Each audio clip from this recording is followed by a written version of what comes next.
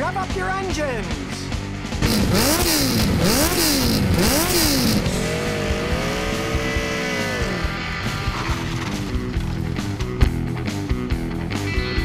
It's time for ScottyKilmer.com. You're driving down the road and you step on the gas, and the tank goes real high, but it doesn't accelerate very fast.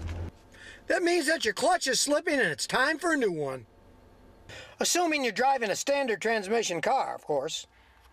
Because if you got an automatic and it does that, that means your transmission is breaking down, and that's bad news.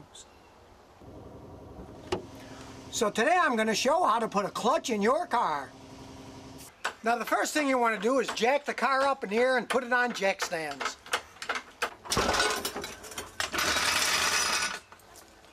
Then take off the wheels and remove the drive shafts. Take all the bolts off and move it out of the way. There's the drive shaft. But before you take the drive shaft off, remove the drain bolt and get the fluid out of the transmission and drain it in the pan so it doesn't get all over the place. Then get a pry bar and go back to the inside of the CV shaft and wedge it off. Then the drive shaft just pulls out of the way.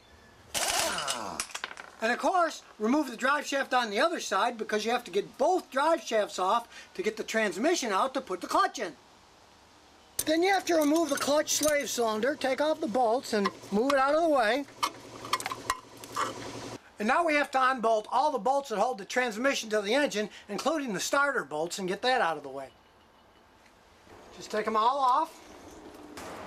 Then take off the transmission mount.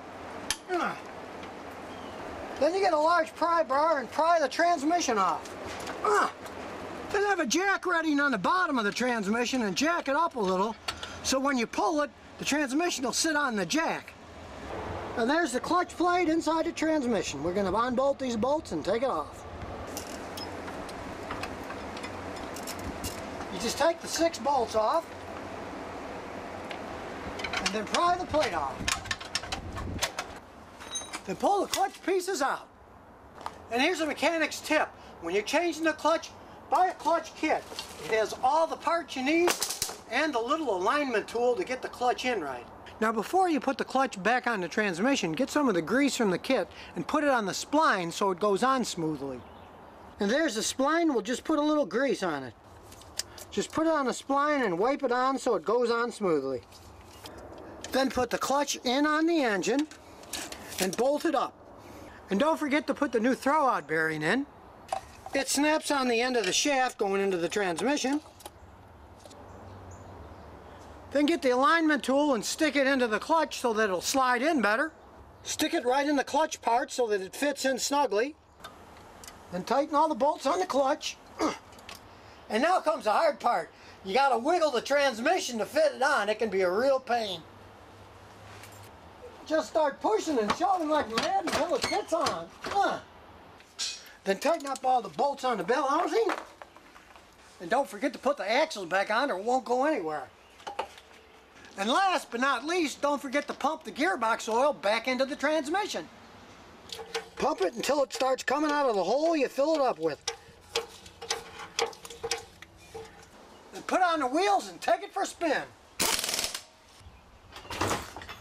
So now you know how to change a clutch in a car. And remember, if you've got any car questions, just visit ScottyKilmer.com.